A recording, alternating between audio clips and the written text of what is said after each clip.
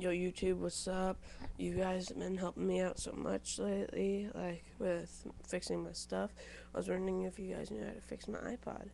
Because, okay, look, it turns on okay, but then, look, when you go to turn it on, like, unlock it,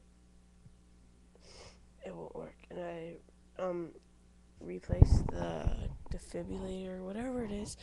Well, I got a brand new screen and frame, and it still doesn't work. So I was wondering if you guys knew if I had to do something to activate the new screen or something. So post a comment if you know anything about it.